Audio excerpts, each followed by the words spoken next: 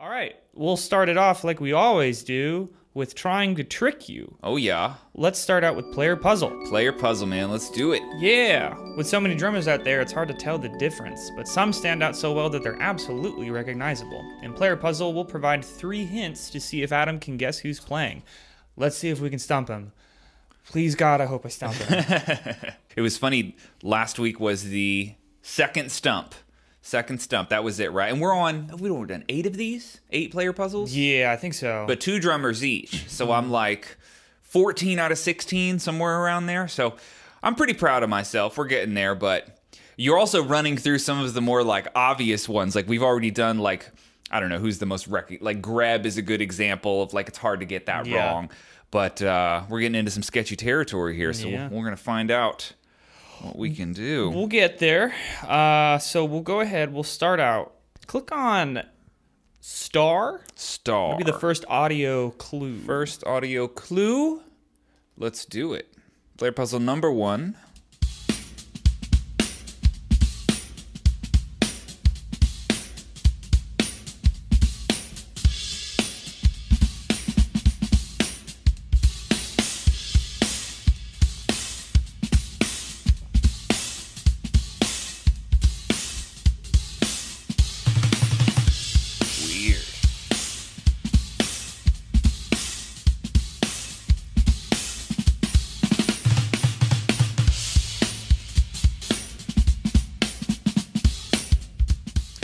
So I have a guess based off of not just the style, because this particular person who I'm thinking of, I'll give you a hint for anybody at home. Their initials, my guess, their initials are BS, and that's just a guess. I'm not totally convinced if it's this guy, but his playing style is, he definitely can do all of the drunk drumming and like the feel manipulation. But it's also the audio, because that audio was really dialed in. There was like an A&F vintage dryness to it. Not 100% convinced, but that was pretty dialed in. That whole package seems to fit one particular guy who I'm thinking of. But let's keep going. What's our next hint here for this guy? Or girl? This drummer only stuttered... They only stuttered? I only stuttered. You stuttered saying I stuttered, and they only started studying music at the age of 26. Ooh. Yeah. That's weird. Yeah, it's a weird one, right? Do we know if they played drums before then? And like they began but they began studying. But began studying seriously music at age 26. More drums at age 26. Yeah. I mean, that's kind of close to how I was, right? Maybe not 26, but I didn't even glance at like real music notation or subdivisions or any of that stuff until I was 21, but had played since like age 12. See, to me, that's just an indicator that you have killer ears. Because if you can play for that long without studying anything, it's because you're relying on your ears. Okay, what's hint number 3 here? We got a kit photo. Yeah, a kit photo. Hey, click on star. On star. Oh, see, that messes me up. There's no reason to think that first audio clip was played on a Roland. No, there's no reason. Nope. Yeah, I don't think it was. Man, that's so tricky because the Roland kit, you do me dirty a little bit on this one because there's no cymbals, there's no heads. Right, so you don't get any of that context. And I don't know that this drummer that I'm thinking of would necessarily want to play on a Roland. He's such an audio nerd. Also a studio owner. Okay, I'm going to stick with my original guess. I'm not super confident. The Roland is throwing me off. I don't actually know that this guy plays any electronics. Well, here. Okay. I have 2 other kit photos. Okay, that might be helpful. So if you think Roland is cheating... Well, it's just that if I was going to determine it by the head endorsement, the cymbal endorsement, any of that, Roland will never have those. So let's see. You gonna Dropbox me or airdrop me another one? Let me airdrop you another kit photo. Okay. Evans, Meinl, Tama. This is me helping you out. Yeah. So the Tama. Oh. I have a new guess. I have a new guess based off of this. First of all, Tama is definitely helpful. The Roland makes sense now because this woman does play Roland, and I recognize that stack. That is actually not really a stack. Those are the deep hats. I believe this is Sister Annika Niles. It is! Yeah, Annika Niles. Man, it's a tricky one. She does that drunk drumming style so well. Yeah. So well, man. And also the reverse 10-12, or 12-10, however you want to say it. That definitely helps as well. Okay. Man, so what got me was something about the feel and the audio sound. Brody Simpson was my guess initially. Brody Simpson. And I don't think he ever does electronic stuff because he's so into like the actual art of recording. He's such a good like audio guy. And that mix it sounded really, really good.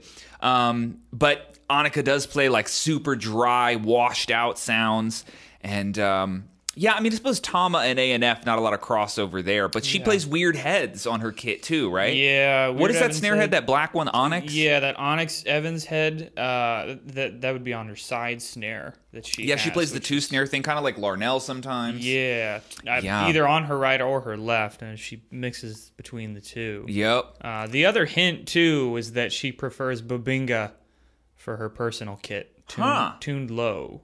Babinga tuned low. Man, that is like as wet and heavy of a kit sound as you can get. But beautiful. Yeah. Oh, Babinga's amazing. Yeah, I've played the Tama Star Classic Birch Babinga. Man, that's a special kit, man. It's such an awesome blend of woods for sure. And it records wet too. It has like such a slap to it, Babinga does. It's a really unique sounding wood. It is low frequency, but it doesn't sound like walnut or mahogany, where they're almost a little bit more in the dry thud sort of sound. Babinga is like a low but like wet frequency. It's really weird. Low wet. Low wet. I don't know. Yeah. All right. Cool. That was a good one and a close one too. A close one. No, you only got it because I gave you a second kit I'll give you photo. that. I appreciate it.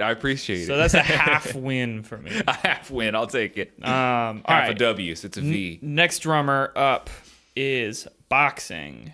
Boxing. Go ahead and play boxing. All right. Player puzzle number 2. Here we go.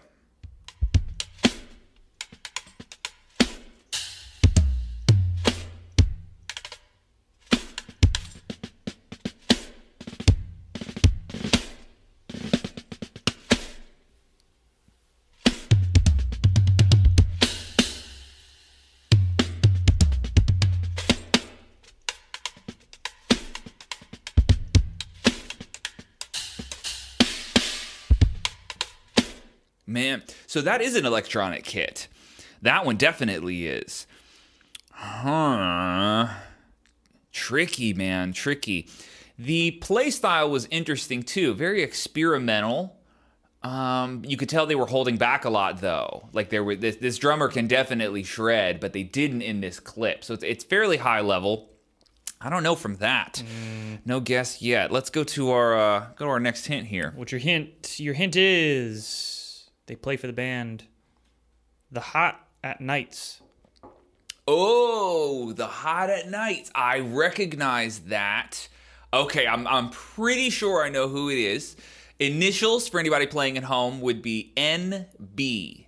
And this guy is severely underrated. Like very, very, very underrated. I've talked to several other friends of mine who play professionally and said, have you heard of this guy? And they go, no, I don't think so. And I'll show them clips of this guy playing, and they're just like, what the hell? Like, how on earth do I not know who this guy is? Everybody has that reaction. So I'm glad he's on. If I'm right. Yeah, he does play for the band The Hot at Nights. They're out of the Carolinas. Is that right? I think it's where he lives. North or South Carolina? Probably North. Okay, all right. Let's do our kit photo here. All right, cool. It's also named Boxing in the folder. Boxing. Interesting. See, this doesn't actually help me because I'm not totally sure of what his like final decisions were. This guy signed with Meinl somewhat recently. I want to say in the last 2 years or so, something like that. I'm pretty sure that this is brother Nick Baglio. It is Nick Baglio. Yeah, dude, how hard does he shred? Oh my God. It's so many videos of him playing, and I was just like, which one will I choose? Yeah. And that was not an electronic It kit. wasn't. No, it was... It almost sounded like there was a certain, maybe it was just like heavily compressed. He was playing a junk hat, which is that like wood with chains on it. He does play a lot of weird stuff, yeah. With everything, I think he had like big fat snare drum on each drum there. Yeah. And was playing some different pieces of his kit, real minimal setup. Gotcha. But yeah, gotcha. yeah. He manipulates his audio a lot. I've definitely seen some videos of him where it's either like intentionally over compressed just to get a like industrial or industrious kind of sound where it's a little more metallic sounding, things like that. But man, his there's footage of him from, I want to say as long as like 10 years ago, like clinics that you can find that he's done back on YouTube. Oh my God, just the very much an underrated player. And I say that not to imply that people don't know who he is, but like the level of fame and notoriety that he has versus his actual playing doesn't quite line up. Yeah, like that it's guy not proportionate. Yeah, man, he can hang with some of the best of them, man. An absolutely incredible player. And I don't think I've ever met Nick. Him and I have just talked a lot online, just texting and stuff like that over the years. I don't know that I've ever met him in person before.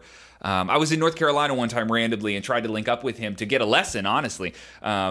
But yeah, man, incredible player. Go check out brother Nick Baglio, man. He absolutely shreds. And fellow Meinl artist. Yeah, Nicky Bags. Plays those those Evans, the red.